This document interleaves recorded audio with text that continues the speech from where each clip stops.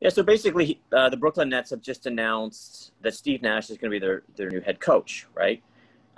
Which means that so Kyrie Irving and Kevin Durant are the stars of the team, and they've obviously signed off on the decision. KD and Nash used to work together at Golden State. Nash was like he wasn't really a coach, but he was kind of like a personal coach. You know what I mean?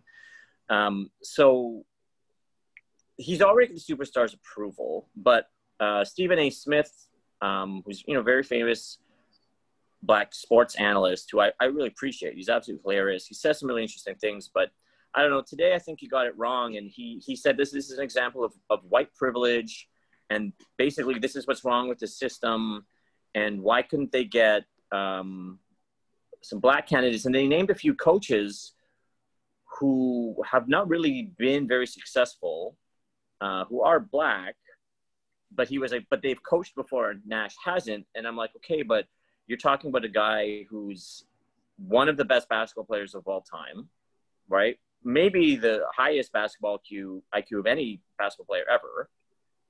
Certainly in that conversation. And then you're going to dismiss him automatically because he's white.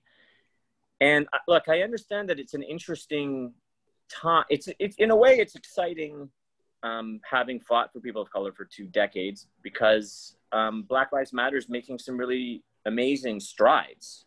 But at the same time, you can't, I don't think that we can spill over to the side where, well, now white people are not allowed to participate in the economy, right?